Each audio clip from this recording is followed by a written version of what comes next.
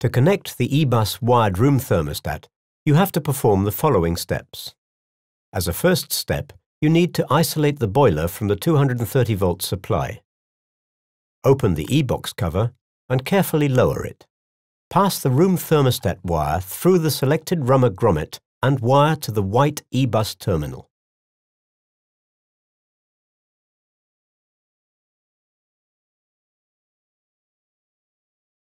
Ensure that you use strain relief slots to safely route the wire.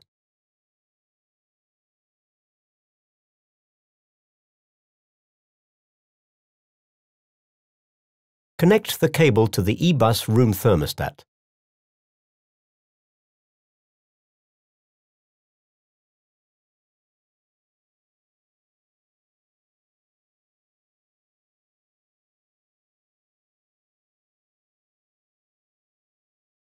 Close the cover and reposition the e-box.